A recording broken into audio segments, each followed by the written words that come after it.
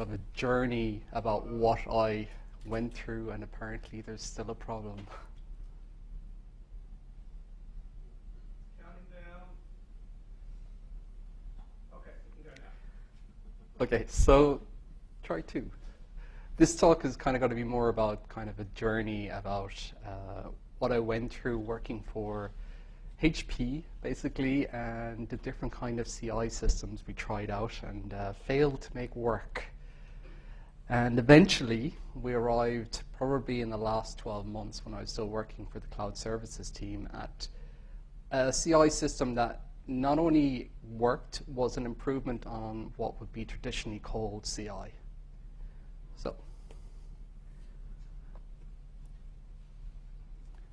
So I've worked in HP since 2005. Most of that time has been in release, build, and deploy type area.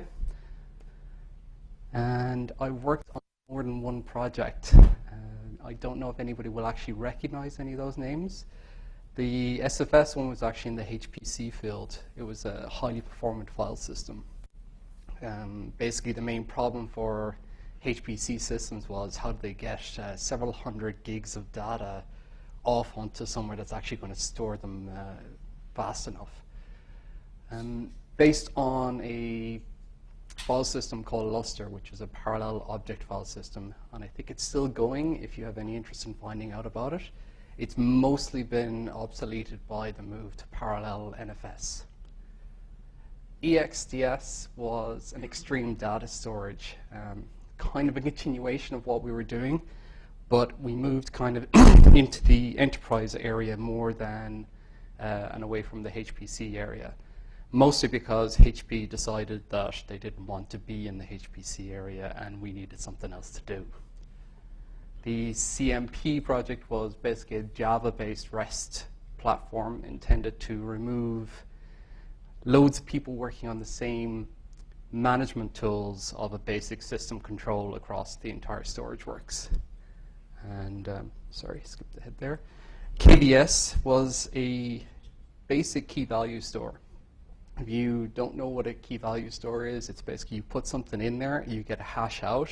When you put the hash in, it'll throw you back out what you gave it originally.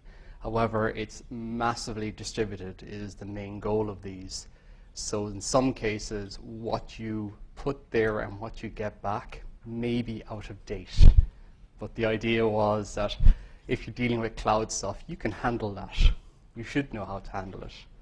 And the final one, and the most recent one, was with cloud services and automation, which I think when I left was a division of about 300 engineers. And for the most time on it, we had 3 people trying to automate stuff for that entire division. Didn't work out quite so nicely, as you can imagine. I'm currently working for a company here now called Objective. So we'll see how that goes over the next few months. And simple question about this talk. What would I know about CI? Well, I've kind of worked on a few really terrible ones, and I've been responsible for at least 2 of those as well. So, as I said at the start, what this talk will be about, my journey towards a better CI system and away from the idea of build once a week. Some of this is going to be looking at kind of the past mistakes, given kind of a retrospective look at based on how things have gone well recently and understanding how things could have gone, hopefully so you guys get a chance of not repeating my mistakes if you ever happen to be working in this area. I'm going to see how things have improved and also looking at how we arrived at what's called continuous integration by most textbook definitions, and then how we actually went and did one better than it, with some help from the OpenStack people, of course. So rather than starting my journey, I'm going to actually explain what we call CI and what's meant by continuous integration. This is the textbook definition. It's written by Martin Fowler.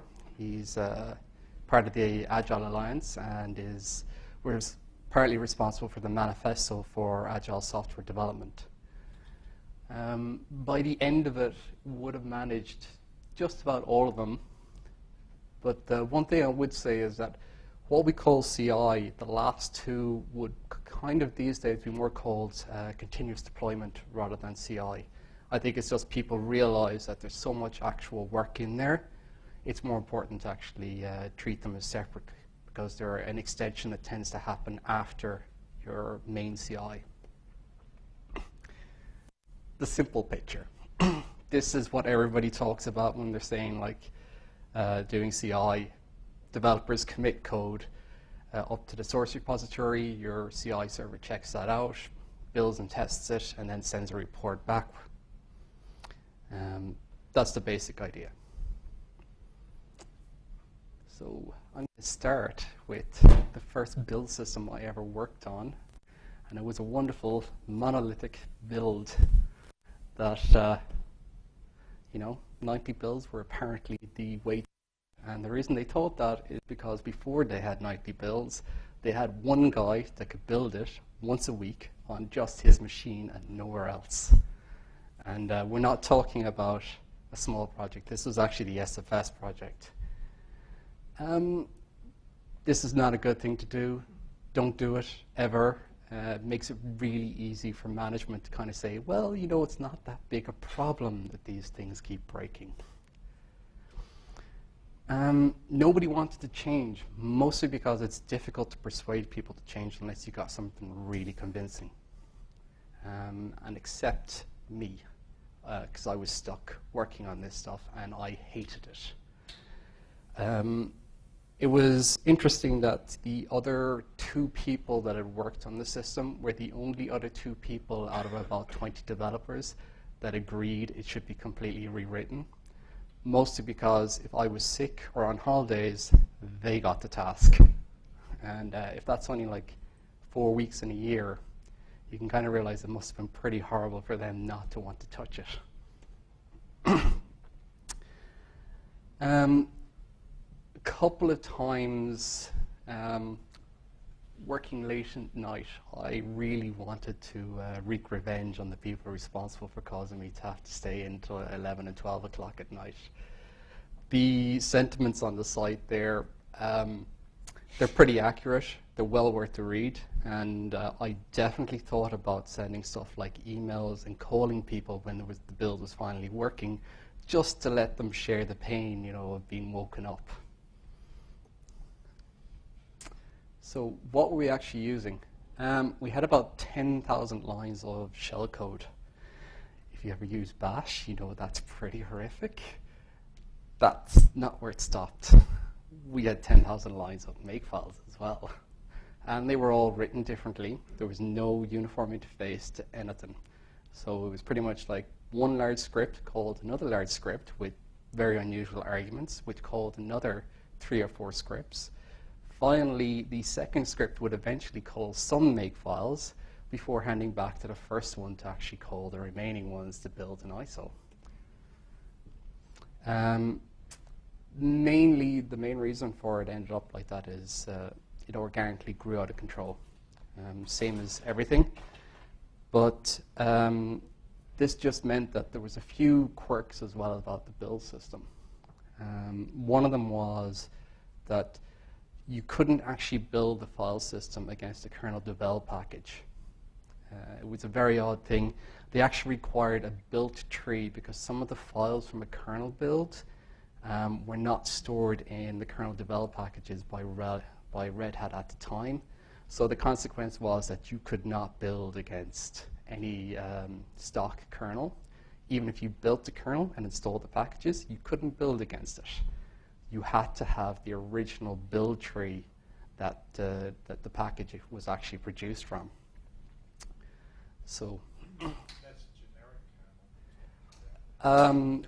we were patching it, but it didn't matter. There was just a number of files. I think it was to do with modifying some about the symbols, that it actually needed to know some of the internal symbols in order to hook into the kernel properly. and they weren't being made available in the produced packages at the time. This was Red Hat Advanced Server 2.1. This isn't recent. This is a long time ago. But I'm pretty certain they've fixed it by now. Build system, cron-based nightly builds, and an email notification, and that consequently meant that everybody ensured the email went to their junk folder each and every single time. We actually ended up with about 75 builds running in the end. These were 10 server builds that would take 4 hours each, and 65 different client builds, because we needed to support RHEL 3, RHEL 4, SLUG 9, SLUG 9.1, SLUG 9.2, SLUG 9.3, OpenSUSE.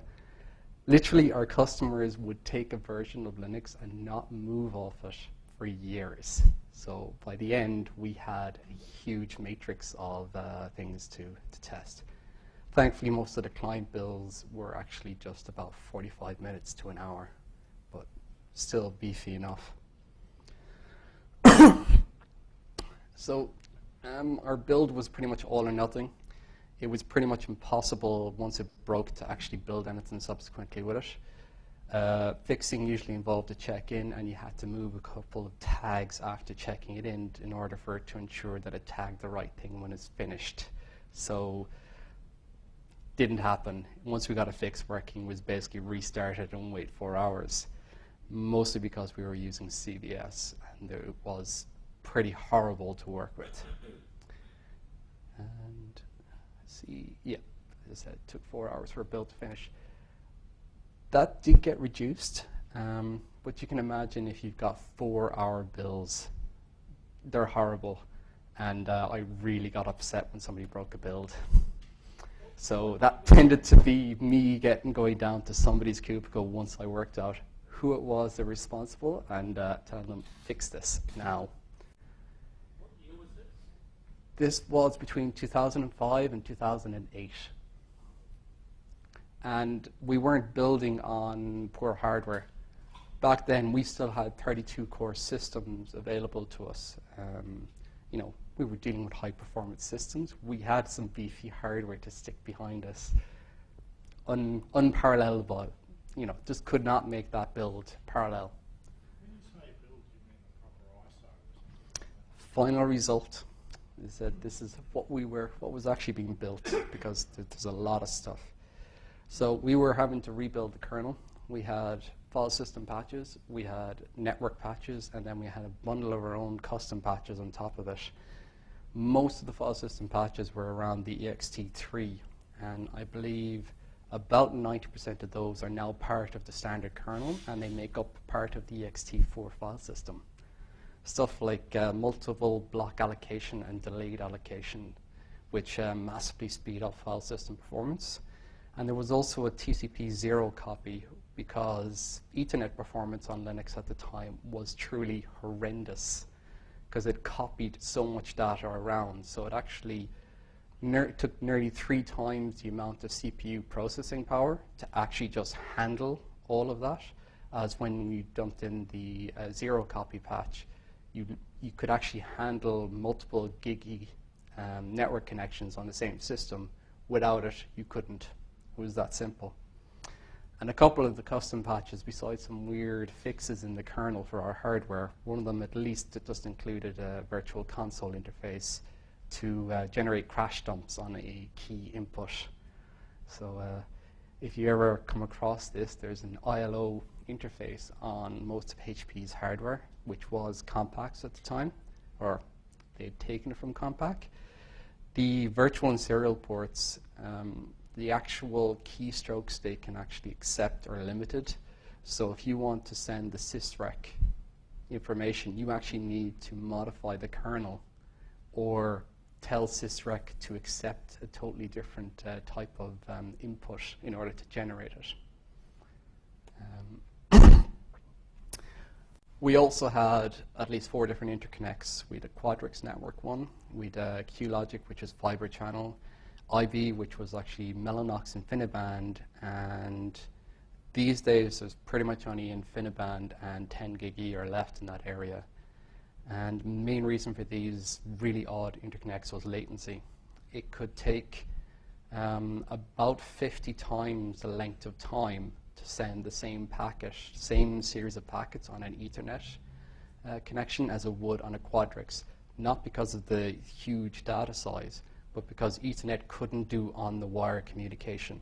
That is, once a series of packets are actually on the wire, it couldn't actually start the next series of packet, whereas Quadrix could, and it had enough intelligence in the hardware to retransmit those two on the physical layer. Okay, so also we had the file system we needed to build, and a couple of storage array drivers, just because we happened to be using stuff that didn't work with the kernel. Multiple user space management packages that simplified working with Lustre, because it was terrible if you were using the official one. And we had Anaconda with custom patches, and you may kind of go like, why the hell were we patching it? Back then, it didn't work properly. You could not specify a kickstart file that was in an ISO image. So we had to patch for that. We also had to patch away most of the dialogues because we wanted to drop an ISO into the system in the CD drive, plug it in, and walk away. And you couldn't do that by default. So our final thing was an install ISO. What did we actually improve? Well, kind of the build environments. We've discovered that at least some of the packages would modify the environment when they were built. That was because Anaconda had to be built by root because of an ext2 image it generated. So you couldn't build it as a user. So that meant the entire build system, actually, just for simplicity, was done by root. InfiniBand also required to be built by root because it modified the system, which was great because you couldn't build it on a system once and then actually build it a second time. It would fail. I'm not kidding. The build of it was that wrong and that broken. 2 builds in succession on the same system broke. You had to re-image the machine each time you Yes. built it. So you can understand why I didn't want to do that. So we had we just had a Cheroot image of about 200 megs just blasted down into a directory on the system each time, and it just simply built within that area. We eventually got rid of our email stuff with a nice status page from BuildBot. That's a Python-based CI tool using Twisted and Zope. I think it's pretty much, everybody's ignoring it now because of Jenkins is so much better. And we actually got the build times down to 2.5 hours, mostly due to a tool called Ccache. You can build a kernel in 5 minutes if you're using Ccache correctly. If you're not, it'll take around close to an hour for what we were building. Isn't that like you can fly with enough thrust? 5 minutes. Well, it was still important like that where you reduce the time. That was my time. So if I was sitting there for 4 hours waiting for a build to finish, I'm much happier from only sitting there for 2.5 hours. But if you're really good, you should be only compiling the relevant module and working with that. If we could make it do that, You said it great. yeah. I would have loved to persuaded the people I was working with that would have been a good idea, because I hated the idea of rebuilding the kernel every time unless we had a patch change, which is all I thought that we should do it on. I didn't get to make certain decisions. If I was looking back now and I had to make the same decision, I'd be telling them, I don't care. So we still had 2.5 hour build times. I think that was the main problem there listed. They wanted the same version of coming out of every single package. That is insane. There is one team with mostly the same people inside HP Cloud Services these days. Their building takes an hour because they're applying the exact same idea to it. They want the same version on every single package. So they're rebuilding at least 15 or 16 kernel module packages and many, many other software packages just to get that even. Authenticity on all of these is relevant too? How do you mean authenticity? Well, to say that it's authentic, that some this was HPC. You know, they didn't care about that. You know, our customers are actually pretty technical, so they were quite happy if stuff just about worked. Basically, the developers want to be able to run uname -or, and if the version was different on the kernel or any other component that we built, they wanted to know that somebody installed something different. I would have said that's what a script and a manifest file is for. That should have been good enough. And also, they were using the date, just the date in the version, or rather an encoded date in the version, and I assume some people can spot the slight problem there. 2 builds on the same date had the same version and would overwrite one another, so you wouldn't be able to distinguish them. That's also why it was difficult to build more than nightly. I couldn't give a good enough reason to completely overhaul and fix it. If you ever find yourself in that situation, don't work to like midnight trying to fix stuff. Spend some time tracking where your time is spent. That's actually been the #1 problem I've seen across CI for the last, that area for the last 8 years. If you can't show figures and numbers, everybody will just ignore because it's not them who have to deal with the fallout.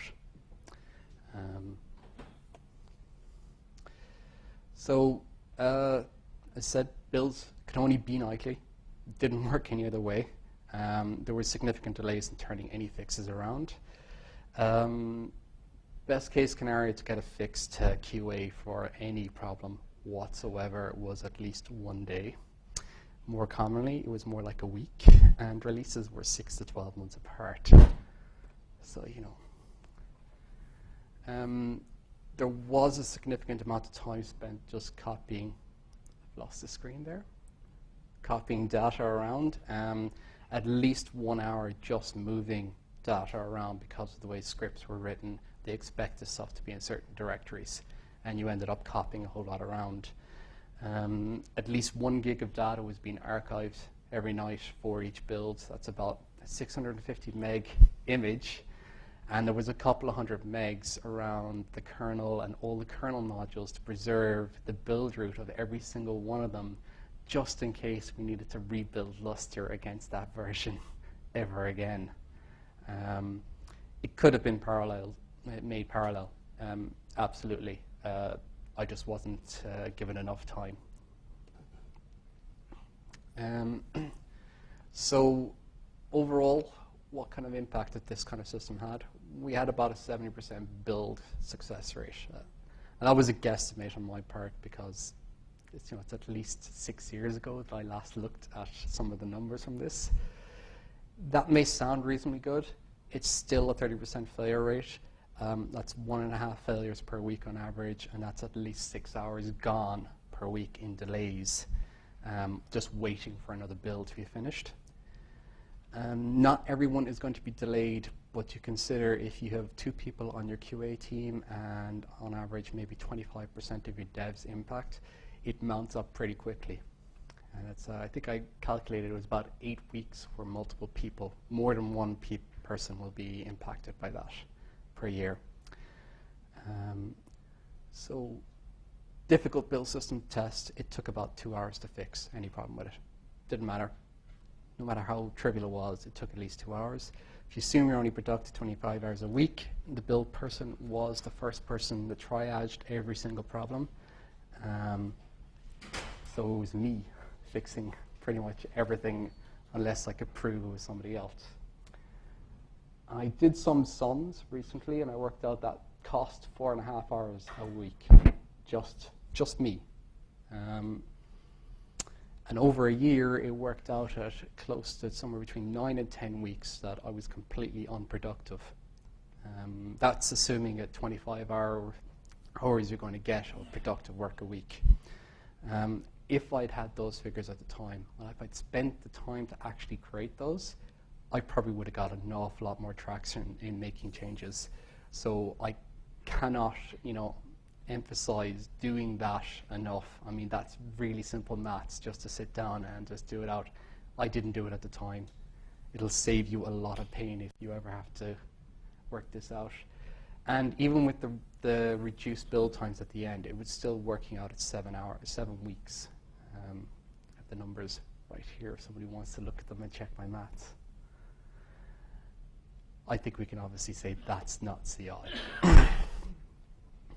Lessons learned. Simple. Avoid triaging everything. If you've got one person triaging all your problems, you're going to lose a lot of that person's time. It's really important to make sure that the people who committed since the last successful build are notified that it's their problem to fix it or investigate it. Avoid multiple different build technologies in the same kind of project. Either split up to separate projects and kind of put a standard interface, or do something else. Strip it out and rewrite it. There was a couple of missed opportunities during this. Said should have tracked the time better. Important to have figures on time lost. And any build that takes over 30 minutes is just insane. Yeah. So, out with the old, in with the new. Moved on to something that we had a chance to wipe the slate clean and try something completely new. And this was called EXDS. As I said, that was a kind of a large storage solution aimed at the enterprise. It used a cluster file system based on a company called Polyserve, which were acquired by HP and I think essentially don't exist anymore. Read what you will into that. Essentially, we moved from the HPC space to enterprise, and it was still mostly the same team, so we still had mostly the same problems. No. I'm going to say straight up, no. We didn't do better. We had the same kind of insane focus on having the same version of everything. So that meant we'd have to rebuild anytime any change occurred anywhere, even though we were producing probably between 25 to 30 separate packages that could have been done individually. And the only good thing I could say about that project was that we switched to Subversion, so at least it simplified the build somehow. But that's probably the only good thing I could say about Subversion. So what were we building this time? We still had a kernel which we were modifying. This time at least it was RHEL 5, so we only had about 5 patches that were actually applying to it. We still had storage array drivers, so got rid of all the interconnects. Now we're back to standard Ethernet, nothing exotic.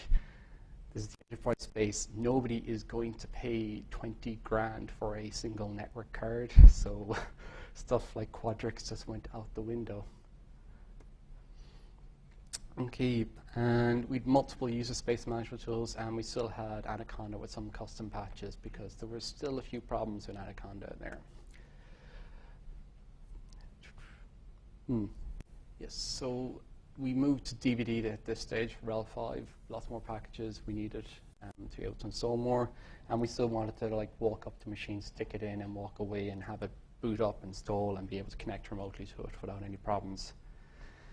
So, looking at improving the software this time, I wanted a rule-based system to basically manage cross-component dependencies, and I looked at multiple tools, SCONs, Ant, Maven.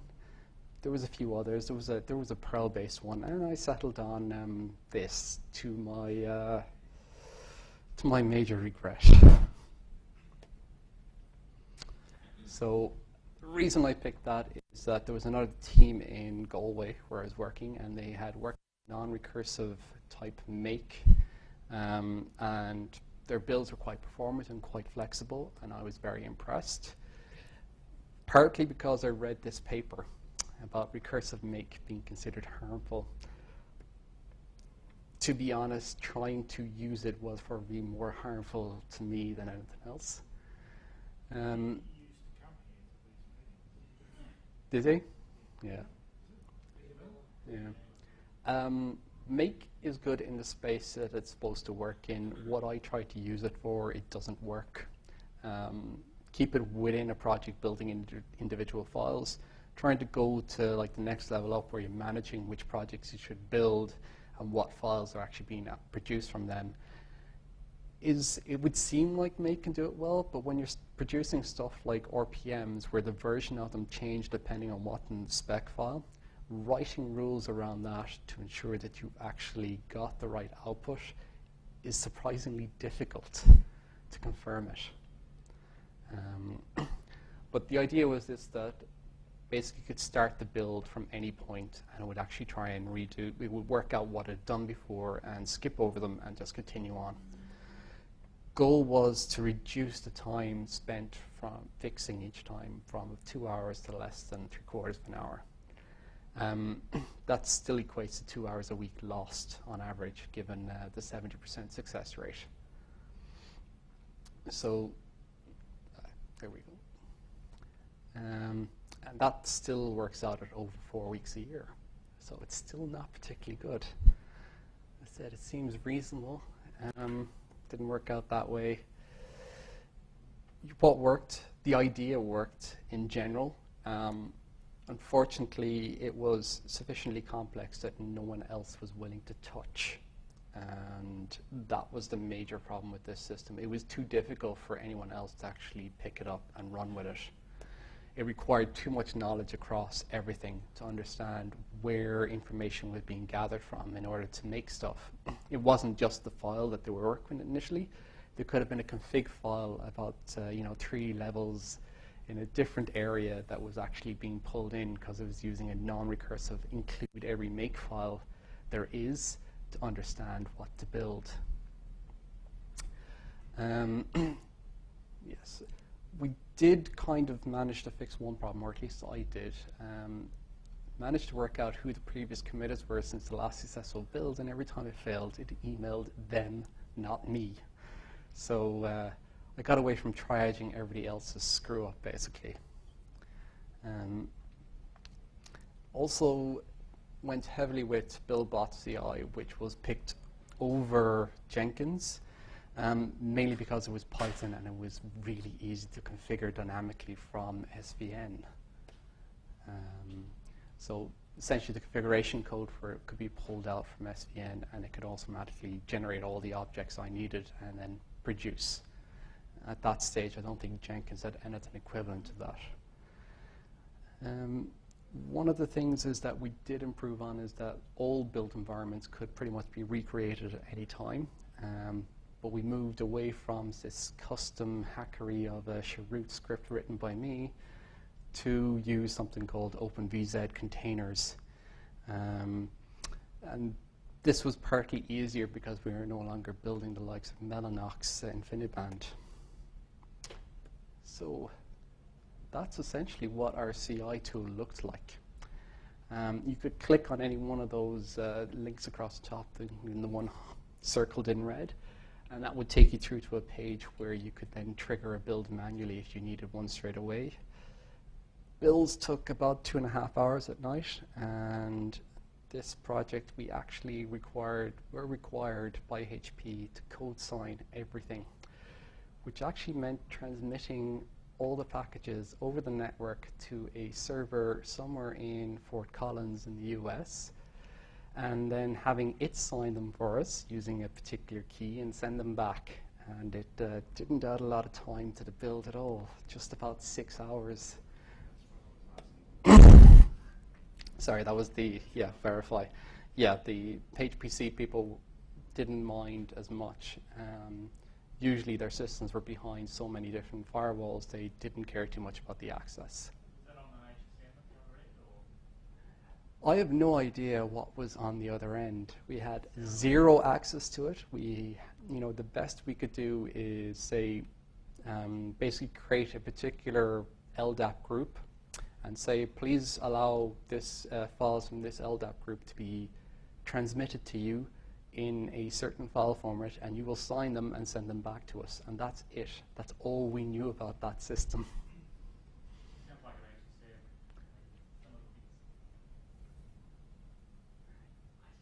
Yeah. The explosive charges on them to destroy keys are the giveaway for crazy. Yeah, in reality, it was probably overkill and completely unnecessary. So a couple of lessons learned from this. Monolithic builds still sucked. Make works well within projects, but not in the way I was using it. Yeah, I can't say that strongly enough. Don't use it for top-level project, inter-project dependency management. It just isn't designed for that. At least we got the notification thing right, and but the problem was the build failures impacted too many people, because I don't know if you've ever been in a situation where there's 3 people who've committed code and the build is broken. I'm sure you know that the person who caused the build to break is going to own up and say, yes, it was my fault. And that pretty much never happened, so it still meant that somebody had to prove which code was wrong, or just simply revert the whole lot. And being able to recreate our build environments was very, very useful. It pretty much meant that experimentation could be done on anybody's system. So all the developers could pull down some kind of environment to match what's going to happen in the build environments. So you could test stuff theoretically to match how the build environment was going to build it. But that didn't change it. Developers didn't use it, surprisingly enough, unless you had something like we have today, which is like Vagrant. I think that's about the only way that you might persuade a developer to test a pre-created build environment. And I perfectly understand that, because I would do the same. I am not sitting there for an hour pulling down an image just to see if it's going to work when I can commit it and see if the build breaks. So a couple of more missed opportunities. We still didn't split everything up. We still had that insane requirement. And we still weren't building immediately when the change was committed. That's a mistake. You queue up too many changes, and people basically end up nuking the build for at least 2 to 3 days, because nobody who committed wants to admit that their code was wrong, and therefore they don't want it reverted. So the only way you could either get out of it was revert everybody's code, or hope somebody could work out which one was broken and fix it. Given that we seem to be halfway, should we take a break? Wow. Quick 10-minute break? Yes. Okay. Didn't realize, it looks like my timing is going to be off on this, so it's going to take longer than expected. Get a drink, get a bit more of the crackers and cheese, and then we'll have the other half of the talk. I can't talk fast enough. With Fort Collins, you could have been sending your builds over. With Fort Collins, you could have been sending your builds over for a beer. That would have been a nice idea. Fort Collins is known for its brew.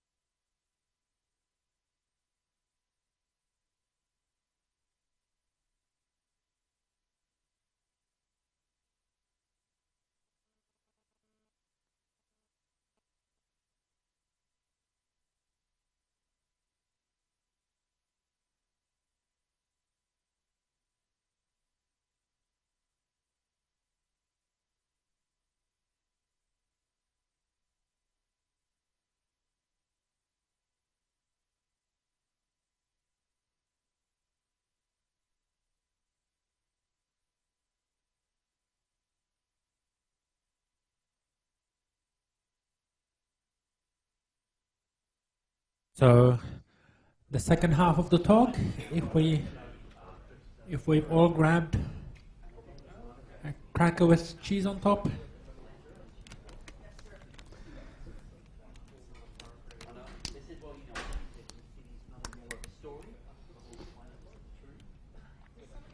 Okay, part 2, please.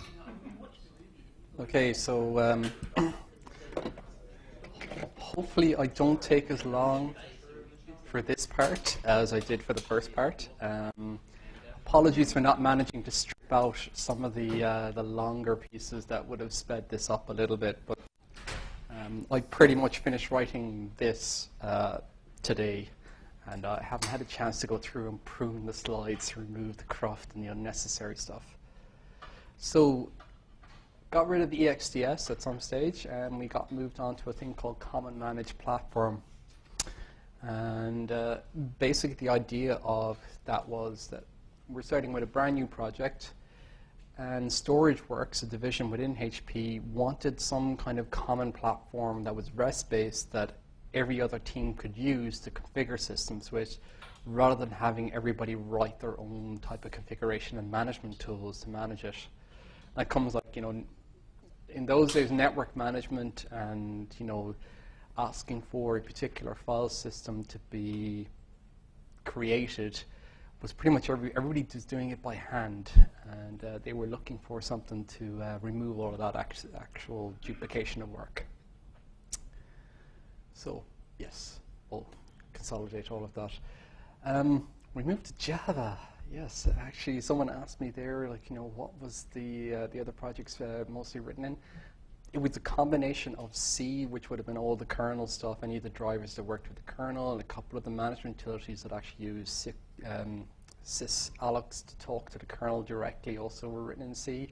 But it was mainly Tickle then in the management space. So we eventually dumped all of that and moved to Java because we had to support Windows. This was the first project we actually had to worry about that. So yeah, maybe we don't have to use make this time. Maybe there's something else that might be a little bit better.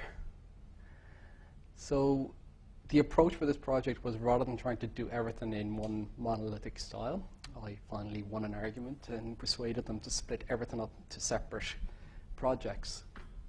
Part of this was because they wanted to actually release different groups of projects for both Windows and Linux. So trying to put everything all in one would have just been painful. We wanted to use everything to use a REST interface. And each project was effective. They needed to talk to another project, they would use the REST protocol, the REST interface of that project themselves as well. Our layout was to basically treat everything as a separate project. And some people might recognize that layout. That is the second most common type of branching scheme in Subversion. The other one is to put the trunk branches and tags at the top. But this meant that we could get away from the idea of the monolithic version across everything, because everything was going to be released, branched, tagged, and versioned independently. Success.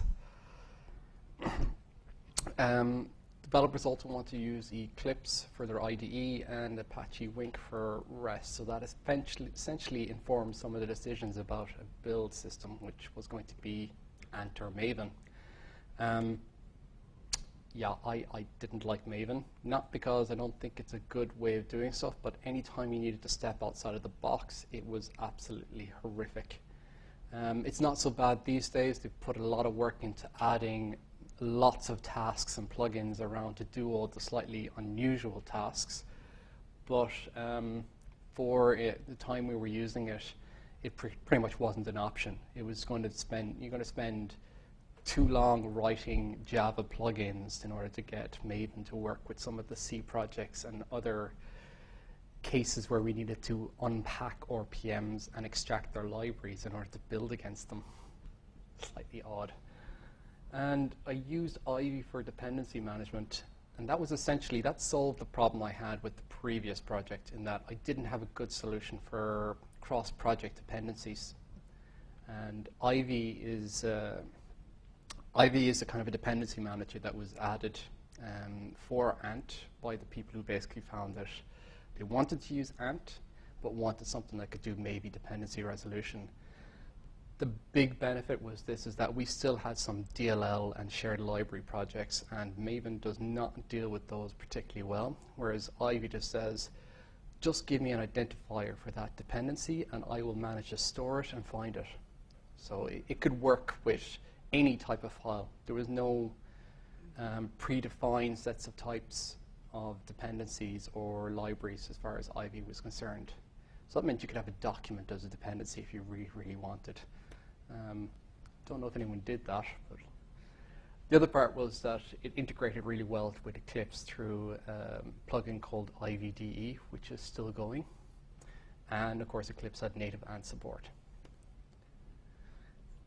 That's a quick look at what we did. We essentially made every project have an identical layout at the base level, an identical interface, so they would all call the build XML file.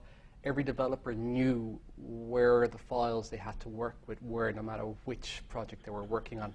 That actually proved really helpful, because before they were very, very wary of trying to find where the information was, because it was stored in so many different unusual locations for everything. This time, standard layout, and everything kind of was repeatable across all the projects, so they could find everything. It would have been really cool if we worked out how to generate the version from build tags or from the tags we were storing in Subversion. Short-term solution was just write a file and stick a version in there for the time being until we worked out how to do something smarter. I started using shortcuts. I said, it doesn't have to be perfect, just as long as it worked. The MSI folder was actually where we were planning to store Wix files, which is XML files to build Windows installers. And conversely, the RPM one was to store spec files and any scripts that were needed by the RPM. So, builds of everything combined was less than 30 minutes. So that was brilliant. No more 2.5 hours. There was probably about 12 components in total. So, that kind of gives you an idea that none of them exceeded 5 minutes individually. And that meant that we had a lot of room for those growing.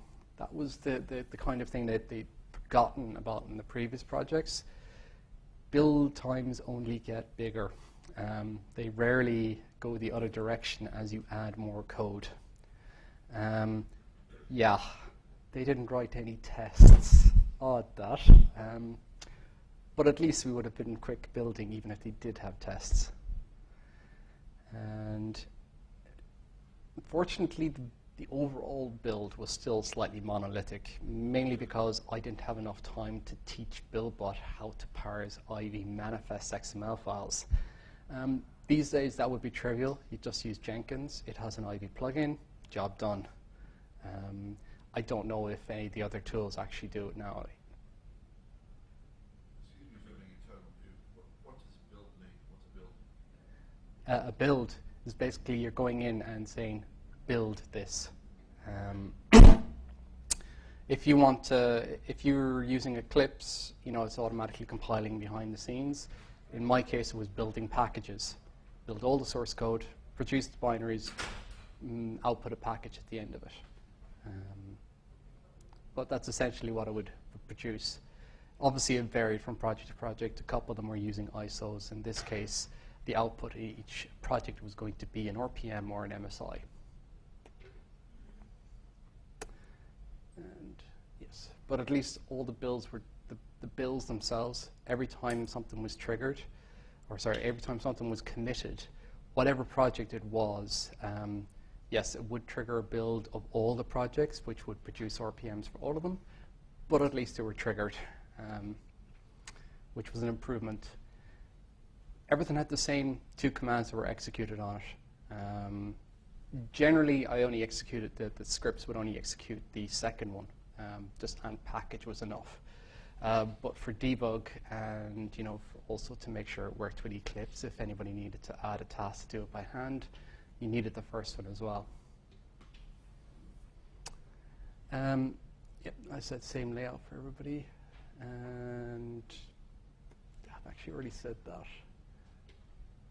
And yeah, because everything was the same, it made it really easy to add new projects and to move forward. Before, on the previous two projects, adding something new actually took a bit of work. But at least in this case, we were writing them all ourselves. We weren't having to work with somebody else's crappy build like Mellanox. And the use of Ivy and Artifactory worked with native libraries. So that's the DLLs and shared object libraries. And builds were fast. So we're getting closer. Not fully automated. There was a lot of duplicated code. Didn't manage to produce a nice Ant library to move away all the templating that was actually in the build XML files. But at the very least, you could copy one project to another space, rename it, and change, maybe 5 or 10 lines, and you had a new project just to start with.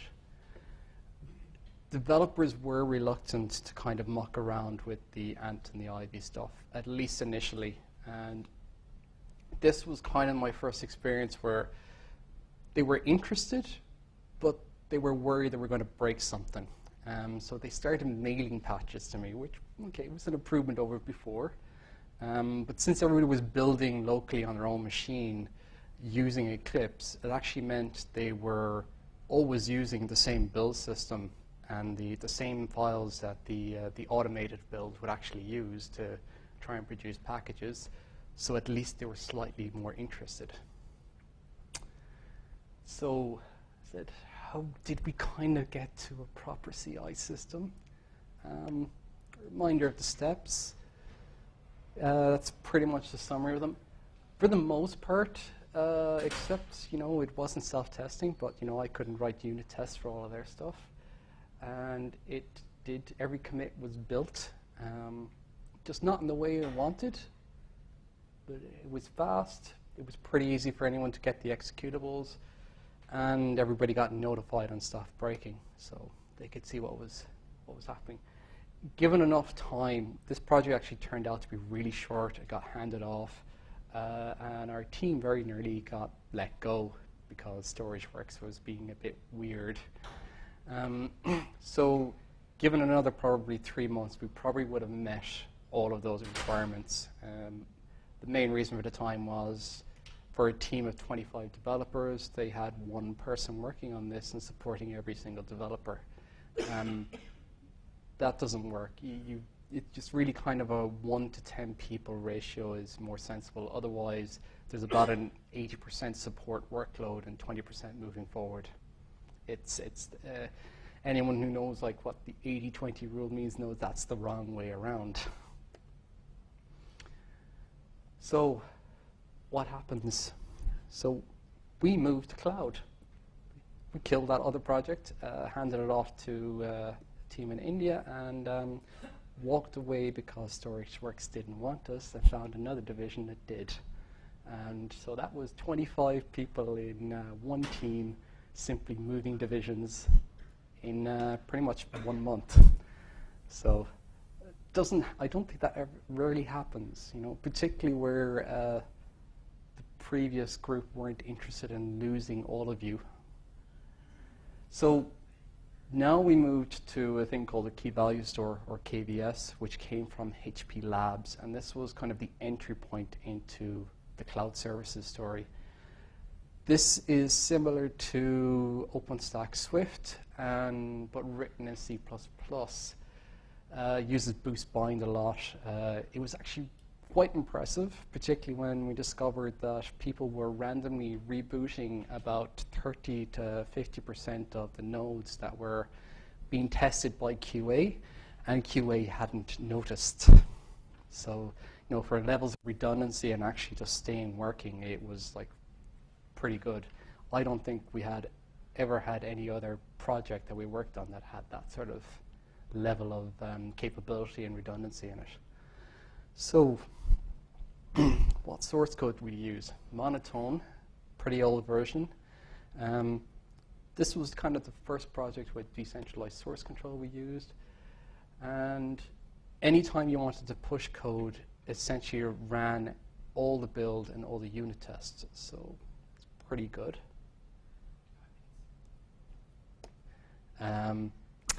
Problem was, code review was post-publish. Seems a bit odd to me because it meant that the mistakes were already there. What was good? We had to publish with pass build with a full unit test suite.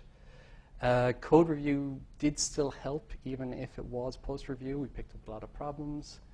What was worse? Multiple commits before the final result was good. Because all of our code review was afterwards, you ended up having a huge amount of noise introduced into what was actually in the repository. And people really only wanted to review the final result, but were forced by the system to review every single commit. I should point out that I didn't actually write any of this. At this stage, I was experiencing the joys of this system. The benefit, there is a question of all the minor mistakes. I know there's a big argument about whether you should see where someone was coming from in the source code, in the history of it, or whether it's more important just to see the final result. It's unoptimized versus people reviewing. It just takes too long if you have every mistake all the time. So, finally, what have I learned?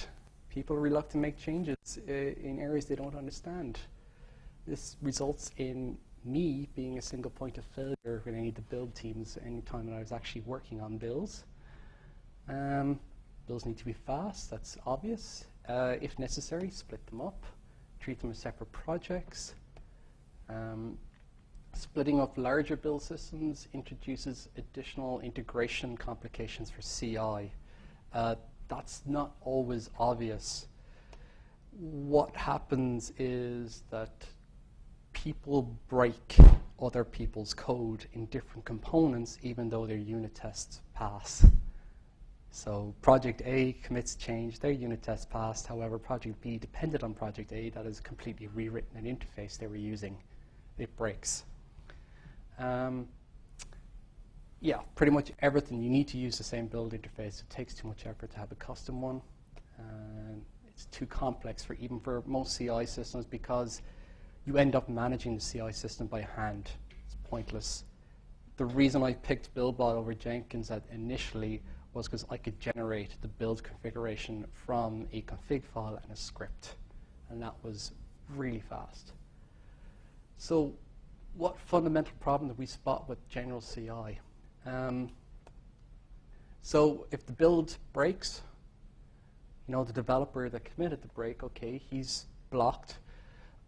But even if he gets fixed, in the meantime, somebody else could have committed broken code on top of that again and then block somebody else. So you end up with this kind of whack-a-mole situation as you try to get each person to fix what they broke. That's basically finding, the fundamental problem is finding out after the code has been published into your source code that it's broken is just too late. You need to know before then. So this is what we were aiming for so far. But let's see if it pulled it. Yeah, I think the title on this is wrong there. Okay, so this layout blocks. Sorry, no, this is right. Sorry, I missed. If you change the continuous integration position with the source repository and you essentially test every change before you apply it, you ensure that what's in your source code repository is correct and working all the time, so it's never broken. If you do it the normal way, that is a pre-commit hook, it blocks developers until the change is accepted. That's what we experienced in KVS. We wanted to publish code. It would take half an hour. If it was broken, you'd have to stop, work out what was broken, see if it's your fault, and try again. Because occasionally some things did break. But it meant that you could go 2 hours before the change we're trying to commit is actually accepted.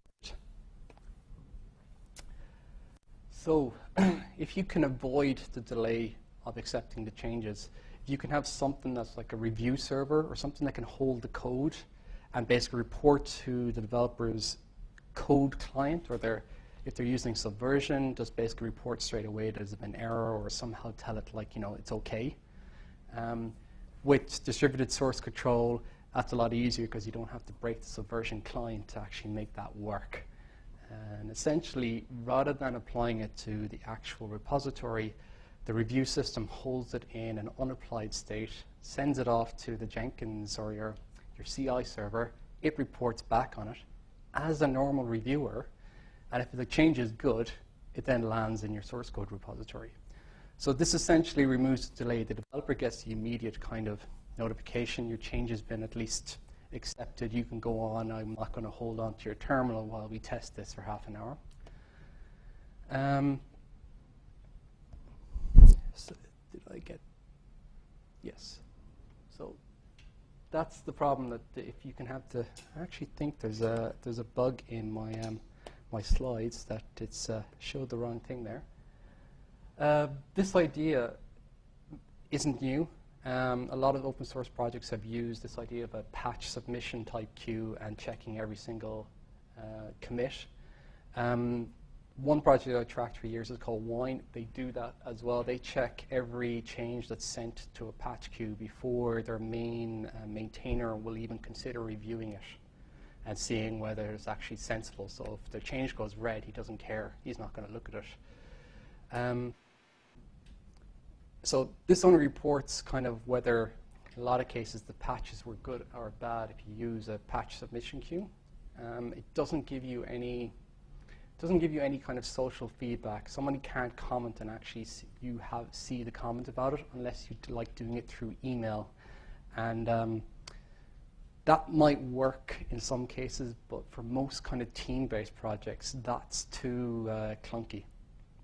So if you have an actual nice code review tool sitting in between instead of the mail queue that can display everything on a web interface, then at least all your developers can actually comment on it, and everybody, including the CI tool, becomes a reviewer. So this is what we used in HB Cloud. Once we basically ditched the KVS tool and moved to using OpenStack Swift, we started inheriting some of their tooling, and we also started adding to it. So they realized, as we did at some point, that if you've got many projects, it's not sensible to break any of the projects individually. And if you've got 30 or 40 developers, anytime any of the code is broken, that's 30 or 40 developers that cannot work. They can't clone to use the latest code and know that it wasn't their code that they had locally that is breaking their tree at the moment. The basic way that's working is that developers make local changes, publish it to something that holds onto it. In this case, we were using Gerrit. That notifies your CI system, and we were using a Gerrit trigger plugin in Jenkins. That does its usual tests and reports back whether the change is good or not. If it's not, it just tells the developer we're, no good. If it's good, down to 1 minute. If it's good, it's then available for people to actually review and comment on it. So if you're busy, you don't bother reviewing anything that hasn't actually been at least approved, unless someone says, I know this isn't ready, but I need to know if the design is actually even sensible. Once it's passed review, it then goes back into the CI tool to actually check, is it still good? Because obviously this is asynchronous, so there could have been 3 or 4 patches accepted between the time that the change was originally sent up and the reviews completed. So failures of code on your trunk or master were massively reduced. I think we hit a kind of like somewhere between a 95 and 98% success rate, and there was some intermittent failures, slaves disappearing, IPs being used by other systems that shouldn't have been using them. But it was the general errors that would always break your system. Common build issues. Just a very simple math comparison to kind of show why this was so much better. If you ignore the common issues, you can actually create kind of a math description of just how bad the limit of the impact was for a basic CI, just the process. The limit of impact is essentially the number of developers you have. The more developers you have, the more people that can be impacted. So X being your number of developers, as that goes to N, the function of the number of people impacted goes to N as well. The change, in this case with the code review and pre-check CI combined, basically sets that at 1. There's only one person that's impacted. You know, if you exclude the common issues, one person is impacted. That's the person who sent the code up. If their stuff wasn't good enough, they're the person that's having to wait, nobody else. And I think I just have 2 slides left. Failures at the pre-check area, the pre and the gate area, actually increase. You know, so you can see a 50% failure in that area. It's unintuitive. You'd be kind of going like, well, what's happening there? People are using the checks to actually validate their code rather than spending the time checking every combination and every test on their own system. So they just check the piece they were working on and then send it up to see if it worked. So the developers end up making use of the CI tools to verify their actual code. That's an unexpected thing. I didn't expect to see that. You know, if you're using Subversion and you've got no checks, you spend a lot more time making sure your code is actually correct before firing it up and breaking everybody else. Since you can't break everybody else, you might as well use the CI system to actually do what it does well. And essentially, it speeds up development. People spend less time checking every single test. You know, there's multiple versions of Python to test against PEP 8 checks. You might run the PEP 8 checks to check that it just works on your machine. You won't bother checking to see if it works for 3 different versions of Python or if it actually works when run with some other tools that you're not using. And this was the other one unexpected thing. Developers became much, much more willing to work on projects they didn't understand because they could submit the change, kind of go like, is this good? It works for me, but you know, could you tell me if this is acceptable? So that meant that rather than the build person or the expert having to own all the files that round the build and manage all those, you put them in the project, and if the developers have a problem, they can have you submit a fix in, they can accept it and move on, or if they have a problem with some of your general tooling, they can try and submit a fix to you and move on themselves, and you can work out whether or not their fix is actually good or not, or it's going to break somewhere else. So this is the improvement. It's on that 5th line there. It should be, every commit should be built and tested on an integration machine before inclusion. If you want to save lots and lots of time, save lots and lots of heartache, that will make your life so much better. And this might have been a really long-winded way of getting to that, but that's the essential message. Use code review and use CI combined.